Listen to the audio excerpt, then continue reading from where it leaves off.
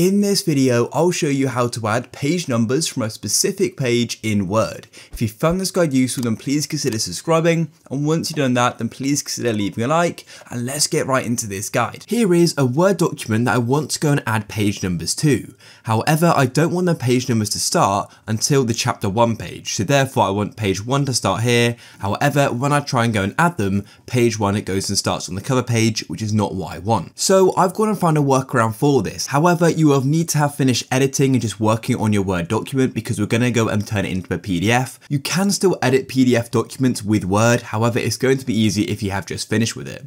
So now that we've got that out of the way, the first thing we need to do is go and decide which pages you want page numbers on. So in this case, I want page numbers to go and start from this page here.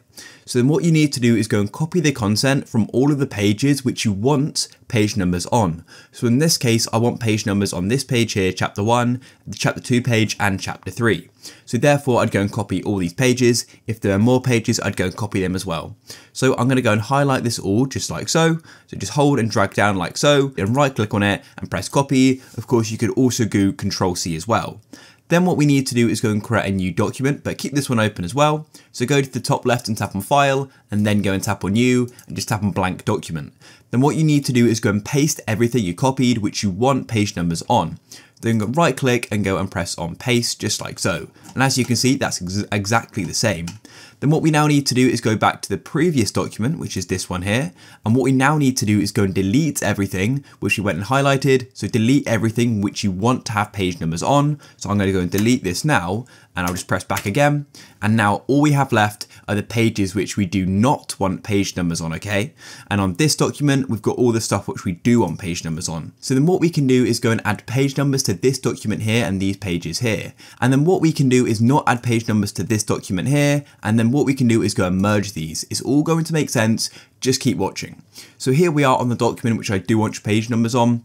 So I'm going to go and add them. So go to the top left and tap on Insert. And then what we need to do is go and add the page numbers. So go across to page number and then go and choose where you want them. In this case, I want them at the bottom of the page. So I'll go and have them here. I'll have them in the middle, just like so. I want to go and make these a little bit bigger. So I'm just going to go and highlight it like so. Then go and tap on Home and just go and increase the size just so it is a bit more visible, just like this. Perfect. Once you've gone and added the page numbers to the document you want them on, then what we need to do is go and save this as a PDF. Then go to the top left and go and tap on File, and then go and tap on Export just down here. And what we want to do is tap on Create PDF/XPS document. So make sure you got that selected as well. And then go and tap on Publish, and that should now be saved. And then what you need to do is do the same for the other document which you do not want page numbers on. So then go to the top left and tap on File, then tap on Export, and go and tap on Create PDF/XPS document, and go and save it and publish it like so. Then once you've done that, you can go and save your documents like so. So you could go and make sort of further changes to them if you like, but you'll just have to go and repeat the merging process.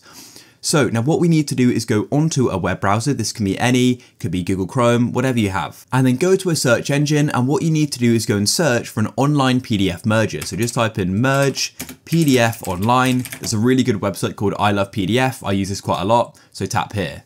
Then what we need to do is go and tap on select PDF files like this, and we can then go and upload the files which we want to go and merge. I've now gone and uploaded them, but what's really important here is you put these in the right order. As you can see, the chapter 1 document is ahead of this one, so just go and hold it with your left mouse button and then get it in the correct order. Then once you're happy with it, go and tap on merge PDF in the bottom right like so. And as you can see, they've now been merged, and I'm then going to go and tap on download merge PDF like this, and it's now gone and downloaded.